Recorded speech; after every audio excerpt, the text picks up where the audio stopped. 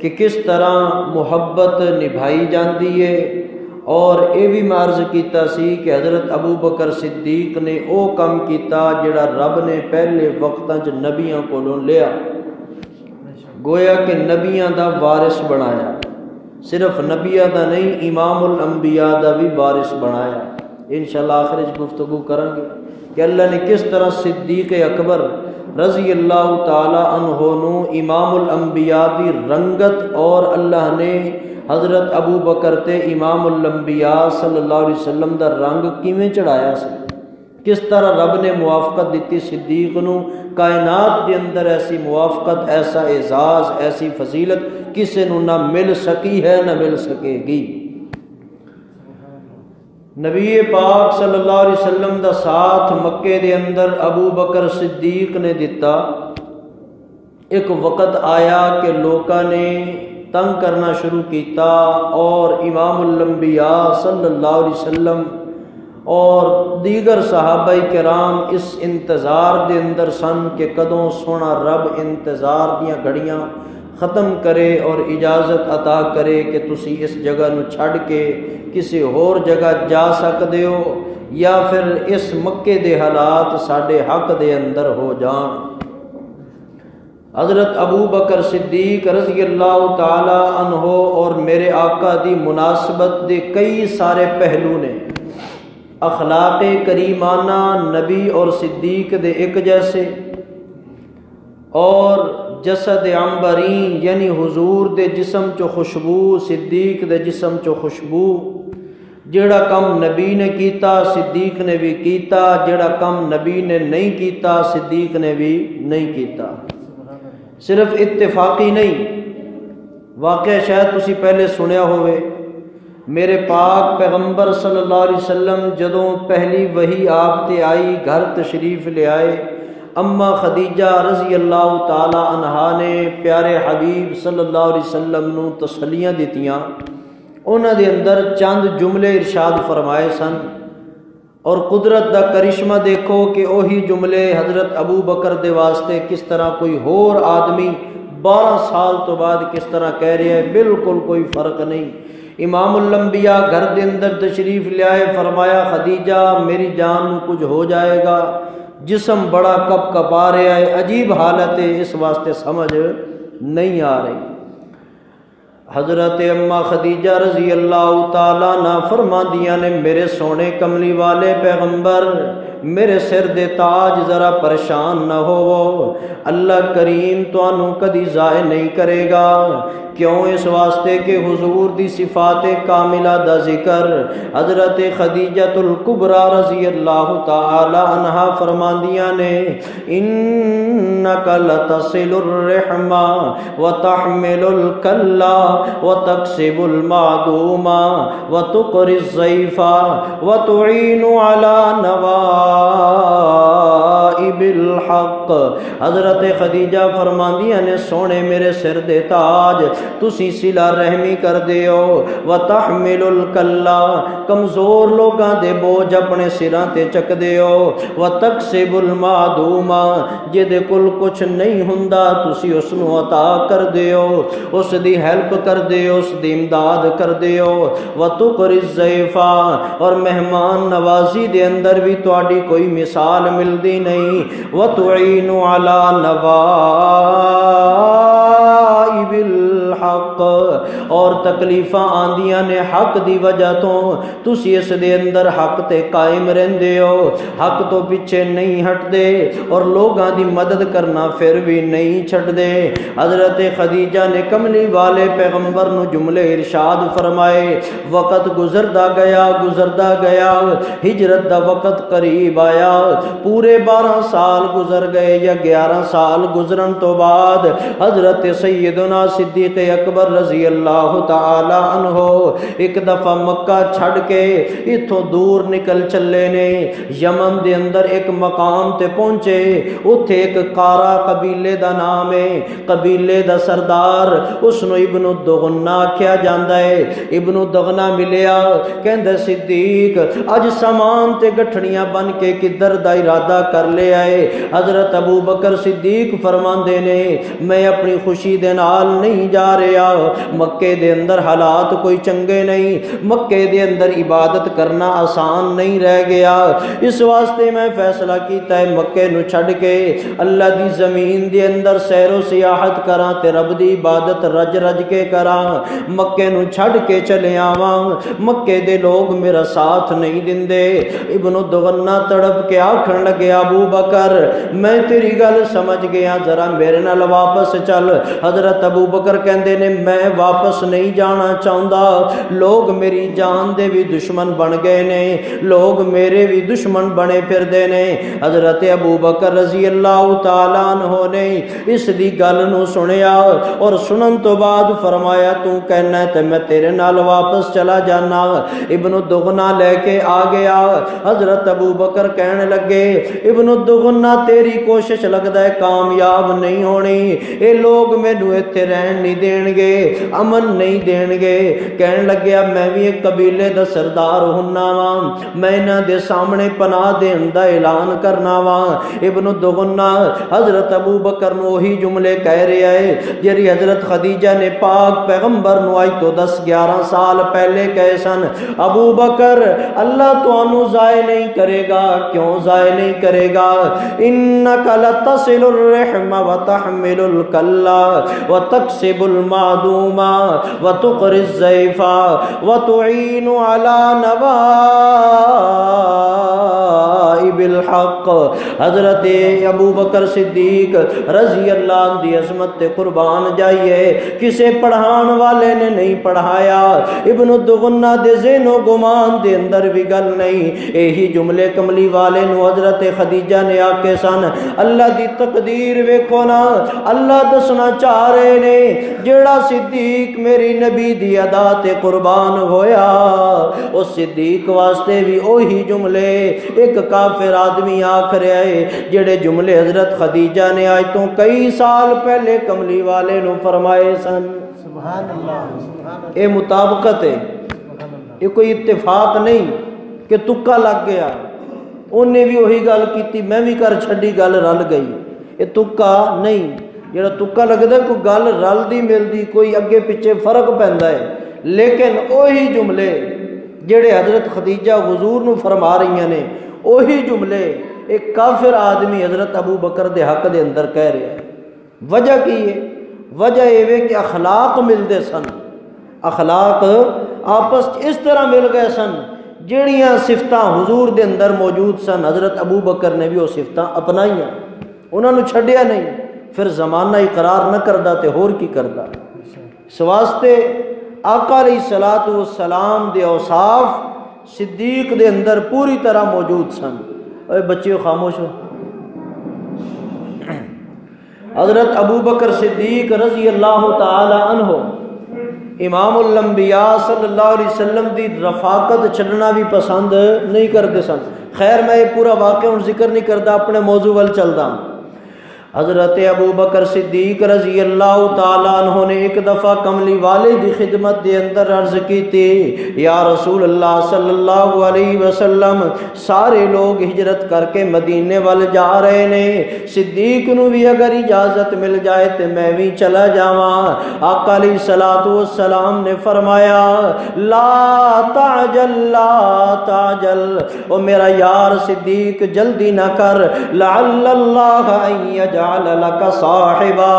اے ابو بکر تو اتو ہجرت کرن دے اندر جلدی نہ کر، اللہ کولو میں امید رکھنا اللہ تیرا کوئی ساتھی چنگا بنائے گا، اللہ تینو اتو کلا نہیں لے جائے گا، کسے دا ساتھی بنا کے لے جائے گا۔ فحبس ابو بکر نفسہ علی رسول اللہ صلی اللہ علیہ وسلم لیصحبہ۔ روایات دے اندر آندا ہے حضرت ابو بکر نے اپنی ذات نو مکے دے اندر روک لیا۔ کیوں روک لیا؟ لیصحبہ، تاکہ کملی والے دا ساتھ مل جائے، کملی والے دی رفاقت مل جائے، صحبت مل جائے۔ آقا علیہ الصلوۃ والسلام نے پھر اللہ تبارک و تعالی دے حکم دا انتظار کیتا۔ جدو حکم آ گیا سیدنا صدیق اکبر رضی اللہ تعالیٰ عنہ دی قسمت بھی جاگ اٹھی، کملی والے پیغمبر صلی اللہ علیہ وسلم نے حضرت علی نو بلایا، حضرت علی نو فرمایا تو میرے بستر تے سو جا۔ حضرت علی نو سلایا، اللہ دا نام لے کے اپنے گھر دے وچوں نکلے، ایتھوں کافراں دی صفاں دے وچوں گزردا کملی والا صدیق دے دروازے تے چلا گیا۔ ذہن دے اندر خیال کریے نظر آ، کملی والے نے اے کیوں نہ کہ علی باہر بڑا خطرہ ہے، تو میرے نال چل اور اسی اکٹھے اتھوں نکل دیاں، پھر تو واپس آ جائیں۔ لیکن قدرت نے انتظام ایسا کیتا، کملی والیا تو کلا چل، علی تیرے نال اتھوں نہیں جائے گا، علی نو اندر سلا دے اور کافراں دی صفا دے وچوں کلا گزر جا، تاکہ کل کوئی رافضی آ کے اس طرح نہ کہہ لوے کہ ویکھو نہ نبی نو علی نے بچایا۔ کافراں دی صفا چوں علی لے کے نکل گیا، نبی کلا نہ جا سکیا، علی مشکل کشا، اس واسطے تے نبی نو اتھوں کڈ کے لے گیا۔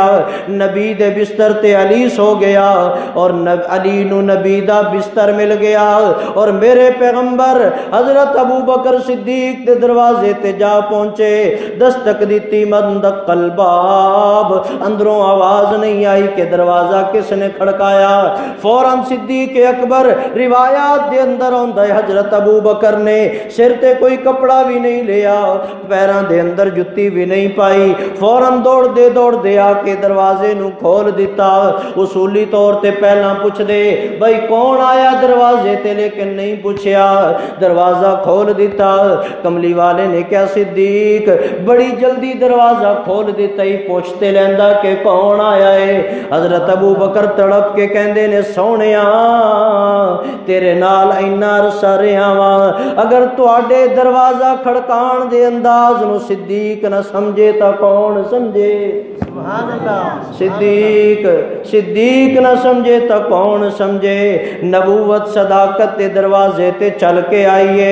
ایتھے حضرت ابو بکر رضی اللہ تعالیٰ عنہ دی بیٹی عائشہ بھی بیٹھی ہے۔ حضرت عائشہ حضور کولوں اس وقت اپنے والد دے گھر آئیاں ہوئیاں سن، حضرت عائشہ بھی اپنے ابا جی دے گھر دے اندر موجود، حضرت عائشہ دی دوسری بہن حضرت اسماء بھی موجود نے۔ میرے پاک پیغمبر نے صدیق نو اشارہ کیتا انہاں دونوں نو ذرا ایتھوں ہٹا دے، کوئی راز دی گل کرنی ہے۔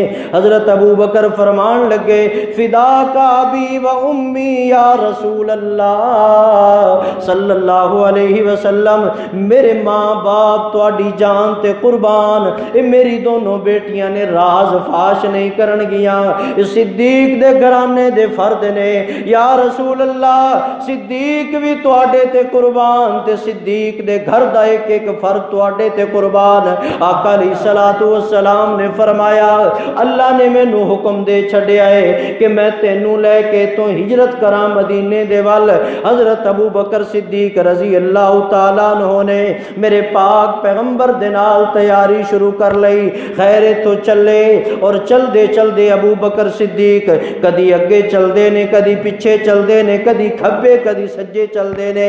میرے پاک پیغمبر صلی اللہ علیہ وسلم نے پوچھا ابو بکر اے اگے پیچھے ہون دا ماجرا کی ہے؟ حضرت ابو بکر کہندے نے سونیا میرے دل دے اندر کھٹکا ہوندا ہے، رات دا اندھیرا ہے، کوئی بندہ آ کے تانوں پچھوں اگوں کھبیوں سجیوں نقصان نہ پہنچا دے، اس واسطے صدیق چاہندا ہے اگر کوئی دشمن دا ہاتھ یا دشمن دا حملہ تواڈے ول آوے پہلے صدیق دے جسم تے زخم ہوے پھر تانوں جا لگے، صدیق جدوں تک زندہ ہے تانوں کچھ نہیں ہون دے گا۔ حضرت ابو بکر صدیق دی عظمت تے قربان جائیے، اوتھے علی نو نبی دا بستر ملیا تے صدیق نو بستر والا نبی مل گیا۔ حضرت ابو بکر صدیق رضی اللہ تعالیٰ نو چل دے تھوڑا کے غار سور کل پہنچے نے۔ غار سور کل جدو پہنچے صدیق نے ویکھیا کہ پہاڑ دی بلندی زیادہ ہے، ایتھے آ کے حضرت ابو بکر صدیق دی شان دے اندر علامہ ابن تیمیہ رحمت اللہ علیہ لکھ دے نے، صدیق نیچے بیٹھ گئے، فرمایا سونے نبی میرے کندھیاں تے سوار ہو جاؤ، اگے تانوں میں چلاواں گا نہیں، تواڈے پیراں دے اندر زخم پے جان گے۔ علامہ ابن تیمیہ فرماندے نے پورے صحابہ دی جماعت دے اندر صدیق تو علاوہ کسے نو اعزاز نہیں ملیا، کسے صحابی نے نبی نو اج تک نہیں آکھیا کہ یا رسول اللہ میرے کندھیاں تے سوار سوار ہو جاؤ. یہ صدیق دا اعزاز ہے جڑا نبی نو اپنے کندھیاں تے سوار کردا پیا ہے. یہ کیوں اعزاز ملیا؟ اس واسطے کہ حضرت علامہ ابن تیمیہ فرماندے نے نبوت دا بوجھ کوئی صحابی چک نہیں سکدا. اس واسطے کہ ہر نبی دے اندر 40 جنتی جواناں دی طاقت ہوندی ہے. نبوت دا بوجھ اڑانا کسی عام آدمی دا کام نہیں. اللہ نے صداقت نو نبوت واسطے چنیا. قربان جائیے اے تا تسی سنیا یارو کہ میرے نبی دے کندیاں تے مہر نبوت موجود سی، لیکن قربان جائیے صدیق تیری عظمت تے کہ تیرے کندیاں تے مہر نبوت نہیں، لیکن اج وجود نبوت تیرے کندیاں تے نظر آ رہا ہے. تیرے کندیاں تے وجود نبوت بیٹھا نظر آ رہا ہے. حضرت ابو بکر صدیق رضی اللہ تعالیٰ عنہ میرے پیغمبر نو کندیاں تے اٹھایا، غار دے منہ تے جا کے جا پہنچے. کملی والے اندر داخل ہون لگے، اتھے اتاریا. حضرت ابو بکر کہندے نے سونیا ذرا اتھے رک جا، میں اندر جانا وا، جا کے اندر دے حالات لینا وا. رات دا بالکل اندھیرا اور صدیق اندھیرے دے اندر گئے اور ایک ایک سوراخ نو لب کے اپنے کپڑے پھاڑ پھاڑ کے ایک ایک سوراخ نو بند کر دیتا. قربان جائیے صدیق تیرے عشق رسول تے اندھیرے دے اندر اپنا ہاتھ نظر نہیں آندا. پھر پہاڑ دیاں تاریکیاں دے اندر اور غار دی تاریکیاں دے اندر صدیق نو سوراخ کیویں نظر آ گئے. اے کوئی صدیق دی نہ اکھا دا کمال نہیں، اے صدیق دے دل دے اندر عشق نبی دی چنگاری دا کمال ہے. رب نے انہاں اکھاں نو بند کرا کے دل دیاں اکھاں دے نال، محبت دیاں اکھاں دے نال، عشق دیاں اکھاں دے نال صدیق نو سارا کچھ دکھا چھڈیا. خیر صدیق اکبر نے سارے سوراخ بند کیتے. اگر تواڈی توجہ ہوے ایتھے میں تواڈی عشق اور ذوق دی نظر جملہ کرنا چاہواں گا. عجیب گل ہے، ادب دا تقاضا سی کہ حضور نو صدیق کہندے یا رسول اللہ کے تشریف لے جاؤ. رسول اللہ دا حق پہلے، تیرا میرا حق بعد دے اندر ہے. بزرگ پیر استاد آئے، اسی کہنے استاد جی تسی پہلے اگے چلو، میں تواڈے پیچھے چلاں گا. لیکن اتے صدیق پہلے کہندے یا رسول اللہ رک جاؤ، اتے تسی پہلے نہیں، اتے میں پہلے جاواں گا. باقی مقامات دے اندر صدیق اگر 2 مسواک لے کے آیا ہے، مسواک پہلے کملی والے نو دیندا ہے، پھر آپ مسواک استعمال کر دے. کھان دی شے پہلے پیغمبر نو پھر خود استعمال کر دے. لیکن اتنے غار دے اندر پہلے خود کیوں چلا گیا؟ اتنے تے بے ادبی بظاہر نظر آ رہی ہے، لیکن قربان جائیے اللہ والیاں دی نظر دقیق تے انہوں نے اتنے نقطہ بیان کیتا ہے. صدیق اکبر نے ونڈ کر کے دسی ہے جتھے عشق و محبت دیاں راواں ہون اتھے جا کے تقسیمہ ہو جاندیاں نے. جتھے رحمت اور بھلے دی گل ہووے، جتھے عطا دی گل ہووے، جتھے خیر دی گل ہووے اوتے صدیق نبی نو پہلا کردا ہے. جتھے نقصان دا خطرہ ہووے صدیق پہلے اوتھے آپ جاندا ہے تاکہ مینوں نقصان پہنچ جائے لیکن کملی والے نو نقصان نہ پہنچے. سبحان اللہ. صدیق اکبر غار دے اندر گئے کہ جو کوئی نقصان ہوئے گا مینوں ہو جائے گا، میرے نبی نو نقصان نہ ہو. اے میں عرض کیتی صدیق نے قیمتی چیز نبی تے نشاور کیتی، جان. اپنی جان تو قیمتی کوئی شے نہیں. جدو جان تے آوے تے ماما بچے سٹ کے نس جاندیاں نے، ماں باپ اولاد دی فکر چھڑ کے اپنی جان بچاندے نے. لیکن صدیق اکبر نے اپنی جان نہیں ویکھی، پہلے سونے دی جان نو ویکھیا ہے. خیر غار دے اندر تشریف لے گئے. اللہ دی شاہ نے سارے سوراخ بند کیتے، ایک سوراخ بچ گیا، ایک سوراخ بچ گیا. اللہ چاہندے تو صدیق دے دل چ پا سکدے سی صدیق باقی جگہ تے تو کپڑے پا چھڈے نے، باہروں کوئی پتھر دا روڑا چک کے لیا اس سوراخ نو بند کر دے. لیکن نہیں، اے ہوندا پھر صدیق دی عظمت نو دنیا کیویں جان دی. اور پھر اس دے اندر تھوڑا ایک اور منظر، اے 5000 فٹ بلندی دا اے پہاڑ غار سور، جڑا سور پہاڑ ہے، اس پہاڑ نو صدیق نے بالکل آسانی دے نال نبوت دا وجود اٹھا کے طے کیتا. اے پہاڑ اج تک موجود ہے. سعودی حکومت نے کچھ عرصہ پہلے اس پہاڑ نو تھوڑا ختم کر کے وچوں بلکہ راستہ بنان دی کوشش کی تھی کہ اس پہاڑ تے جان واسطے کوئی آسان راستہ بنا دئیے تاکہ کوئی گڈیاں شڈیاں بھی اتنے آرام نال پہنچ جان. اور اتنا بلند پہاڑ لوگ چلدے چلدے تھک جاندے نے تے اس واسطے کوئی آسان راستہ بنا دیتا جائے, چھوٹیاں سواریاں اتنے پہنچ جان, لوگ آسانی نال اتنے جا کے زیارت کرے آن غار دی. لیکن پھر علماء نے روکیا کہ حکومت وقت نو آکھیا یہ کام نہ کرو.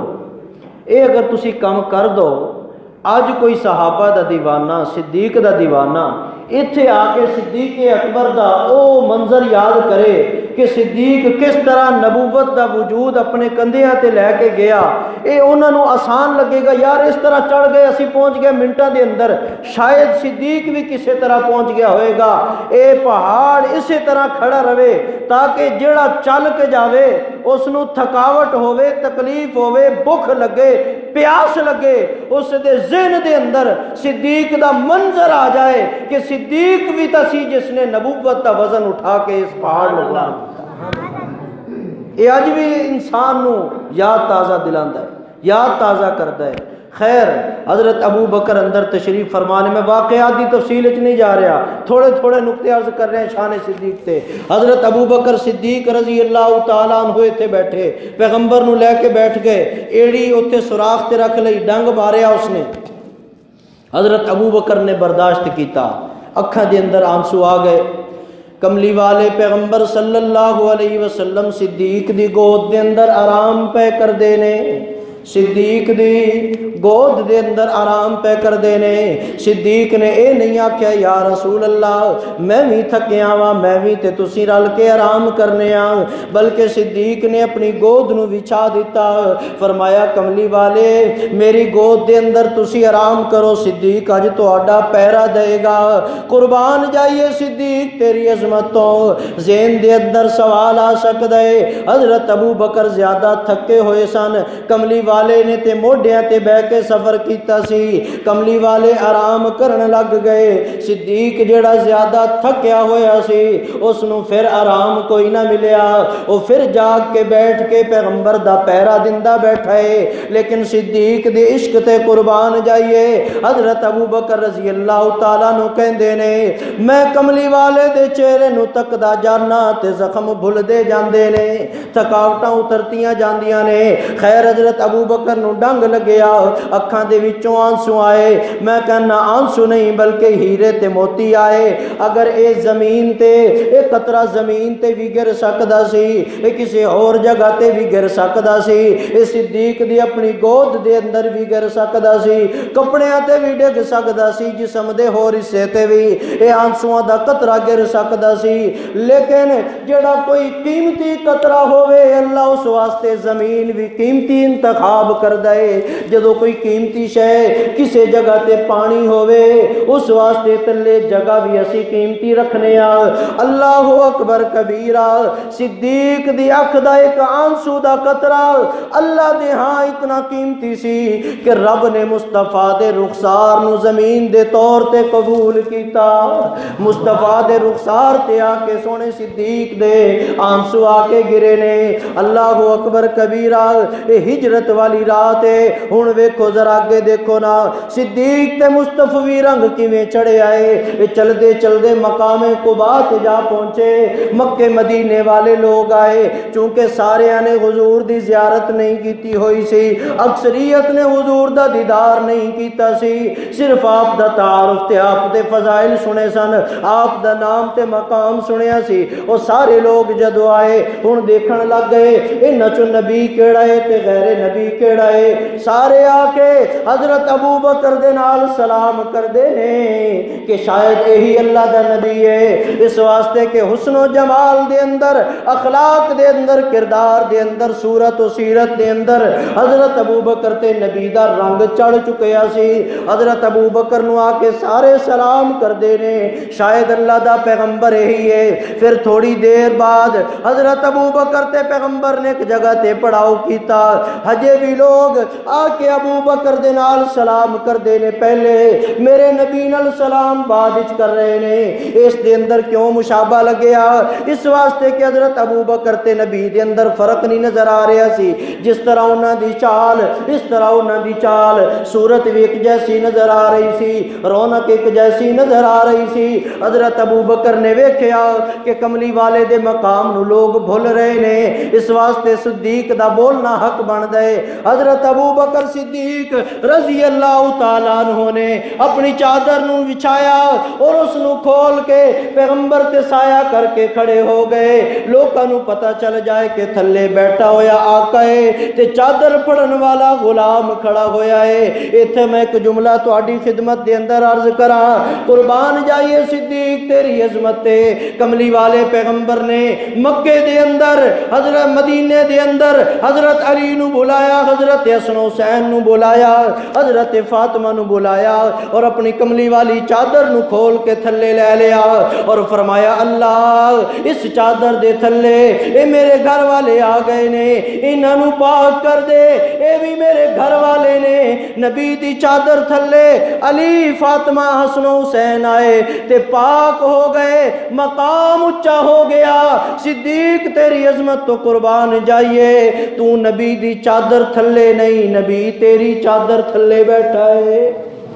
تے صدیق دا مقام کیوں اچا تے سچا تے بالا تے آلہ تے نرالا نہ ہوئے؟ حضرت ابو بکر صدیق تیری کس کس عظمت دا ذکر کریے. نبوت دی محفل لگی ہوئی ہے, میرے پیغمبر نے اعلان کیتا, میں فی الحال صرف جان دے اتے گل کیتی ہے, گل مکاواں. میرے صدیق نے اپنا مال بھی پیغمبر تے نچھاور کیتا. تیسری چیز اولاد تے فی الحال نہیں کراں گا, وقت کم ہے. حضرت ابو بکر رضی اللہ تعالیٰ عنہ نے اپنی جان بھی پیغمبر تے نچھاور کیتی تے اپنا مال بھی پیغمبر تے نچھاور کیتا. پیغمبر نے اعلان کر چھڑیا جو کچھ کسے کل موجود ہے سارا لیا کے میرے قدمہ دے اندر رکھ دے ہو. 12 لاکھ رومیاں دا جا کے مقابلہ کرنا ہے, سارا کچھ لے آؤ. حضرت ابو بکر صدیق رضی اللہ تعالیٰ عنہ دیکھ دینے میرے گھر دے اندر پیغمبر نو دین واسطے کچھ بھی موجود نہیں ہے, میں کی پیغمبر دی خدمت دے اندر پیش کراں. حضرت ابو بکر صدیق رضی اللہ تعالیٰ عنہ دی نظر اپنے جسم تے پئی, جسم تے ویکھیا تے کپڑا پایا ہویا ہے جڑا لباس ہے بڑا قیمتی لباس ہے. اس وقت دے حساب دے نال 32 درہم ایک گز کپڑے دی قیمت, ایک گز دی قیمت 32 درہم میرے پیغمبر دے دور دی قیمت عرض کر رہا. حضرت ابو بکر نے ویکھیا چند گز میں کپڑا پایا ہویا ہے, اس نو ویچ کے پیغمبر دی خدمت دے اندر لے جانا وا. حضرت ابو بکر صدیق رضی اللہ تعالیٰ عنہ بازار دے اندر گئے نے, اپنے تے ایک لباس پایا جس نو تسی مشہور سن دے ہو ٹاٹ دا لباس, جس دی سائڈاں تے کنارے کھجور دے پتیاں دے نال بننے ہوئے سن, بعض جگہ تے لکڑیاں بھی لگیاں ہوئیاں سن. حضرت ابو بکر صدیق رضی اللہ تعالیٰ عنہ بازار دے اندر گئے نے, بازار دے اندر جا کے اس لباس نو بیچ دیتا اور پیسے لیا کے سارے کملی والے دی خدمت دے اندر آ کے رکھ دیتے نے. حضرت ابو بکر صدیق رضی اللہ تعالیٰ عنہ میرے پیغمبر نے ویکھیا میرا صدیق اج ٹاٹ دا لباس پہ کے میرے خدمت دے اندر میری مجلس دے اندر آ کے بیٹھا ہویا ہے. کملی والی دی اکھاں چوں آنسو آ گئے, کملی والے صلی اللہ علیہ وسلم دی اکھاں چوں آنسو آ گئے. اے منظر اپنی جگہ تے. تھوڑی دیر تو بعد میرے پیغمبر نے مسجد نبوی دے دروازے ول ویکھیا تے حیران و پریشان رہ گئے, حیرت دی نگاہاں دیکھن لگ گئے. صحابہ نے ویکھیا حضور کس ول ویکھ رہے نے اور حیران ہو رہے نے. آقا علیہ الصلوۃ والسلام نے فرمایا میں حیران تے پریشان اس واسطے ہو رہا, مینوں دروازے دے اندر کھڑا سید الملائکہ جبریل نظر آیا اور جبریل نے بھی اپنے جسم تے ٹاٹ دا لباس پایا ہویا ہے. حضرت جبریل علیہ السلام کملی والے دی خدمت دے اندر آئے. اگلی گل شاید تسی پہلا نہ سنی ہوئے.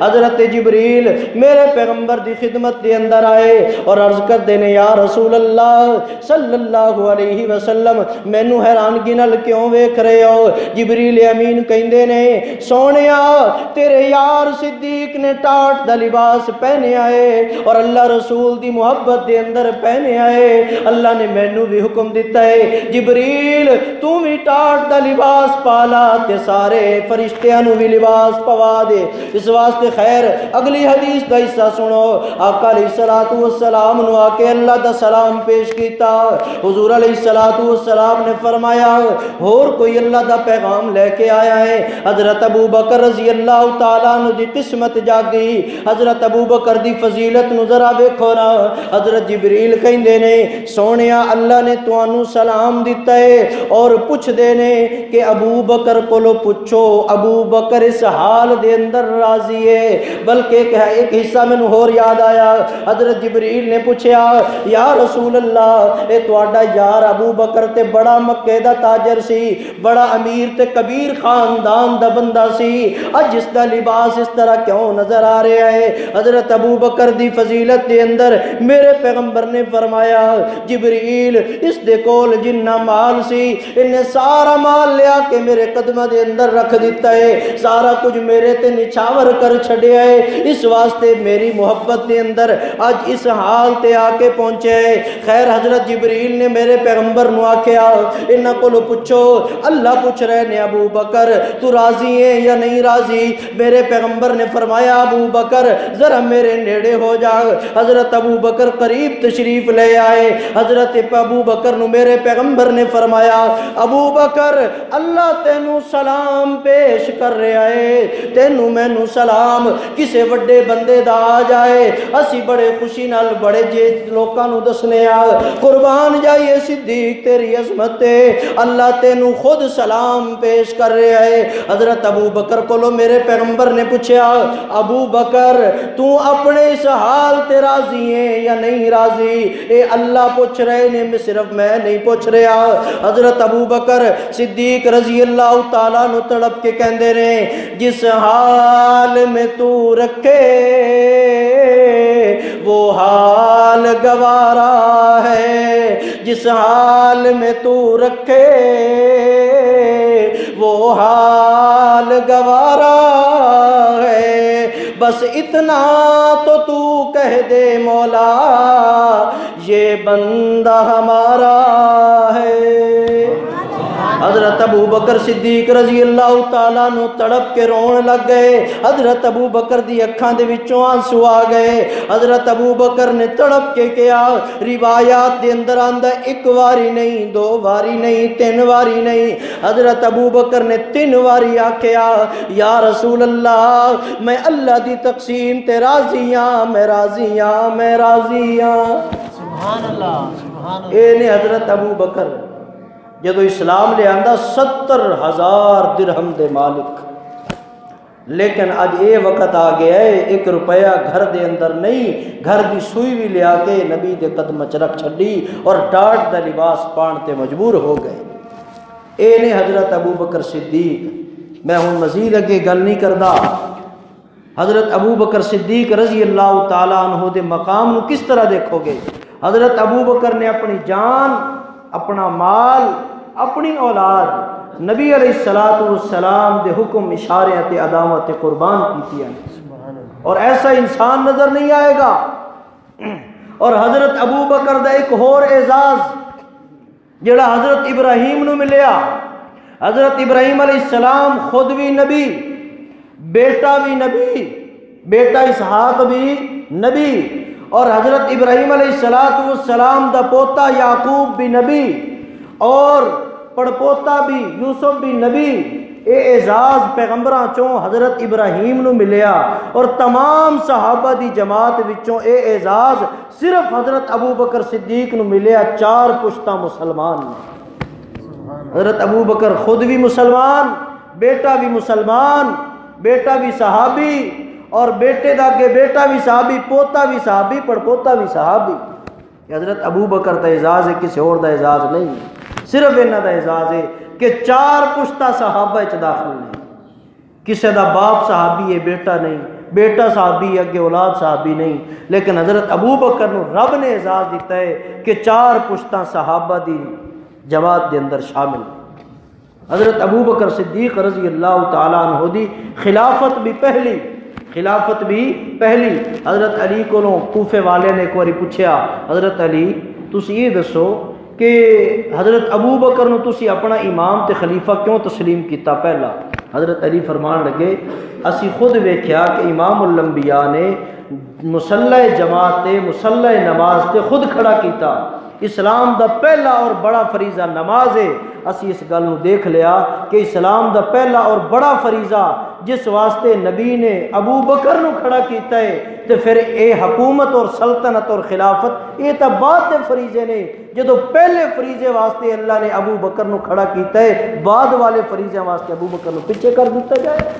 حضرت علی نے خود ارشاد فرمایا کہ حضرت ابو بکر ہی پہلے خلیفہ نے، وہ پہلا مددگار، پہلا صحابی، نبی نے جسے ہر قدم پر دعا دی، وہ پہلا مددگار، پہلا صحابی، نبی نے جسے ہر قدم دعا دی، وہ افضل بشر بعد از انبیاء ہے، وہ جانے صداقت، وہ جانے وفا ہے، فرشتے اسی کی اداؤں پہ عاشق، فرشتے اسی کی اداؤں پہ عاشق، اسی کی نمازوں دعاؤں پہ عاشق، وہ نبیوں سے کمتر اماموں سے اعلیٰ، محمد سے ہر دم وفا کرنے والا، وہ نبیوں سے کمتر اماموں سے اعلیٰ، محمد سے ہر دم وفا کرنے والا، وہ چلتا ہوا ایک باب حرم تھا، وہ سارے کا سارا تھا قرآن جیسا، وہ سارے کا سارا تھا قرآن جیسا، خدا کے تھا ایک ایک فرمان جیسا، جھکاتا تھا عمر نظر اس کے آگے، کھڑا ہو کے شام و سحر اس کے آگے، ثانی اسنین کا وہی ہے مخاطب، اسی کے لیے ہیں بڑے سب مراتب، اسی کے لیے ہیں بڑے سب مراتب، وہ کتنا بڑا ہے خدا جانتا ہے، وہ کیسے بنا ہے خدا جانتا ہے۔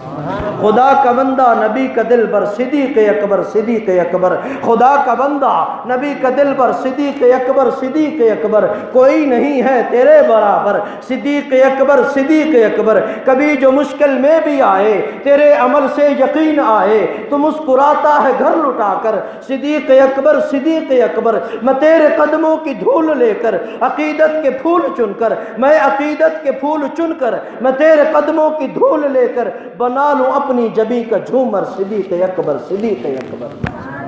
حضرت ابو بکر صدیق رضی اللہ تعالیٰ عنہ دے اعزاز اور فضائل دے اندر ایک خوبصورت گلدستہ ہے، وہ حضور علیہ السلام دی ذات اور حضرت ابو بکر صدیق دی ذات دے اندر مماثلت کنی زیادہ پائی جاندی ہے، وقت نہیں تو میں عرض کردہ انشاءاللہ پھر کدی موقع بنے انشاءاللہ عرض کریں گے۔ بہرحال اللہ تبارک و تعالیٰ کو دعائے حضرت ابو بکر صدیق رضی اللہ تعالیٰ عنہ دی عظمت اور فضائل کو سمجھن دی اور انہاں ورگا عشق رسول سانو بھی نصیب فرمائے کہ کس طرح محبت نبھائی جاندی ہے۔ اور یہ بھی میں عرض کیتا سی کہ حضرت ابو بکر صدیق نے او کم کیتا جڑا رب نے پہلے وقتاں چ نبیاں کولوں لیا۔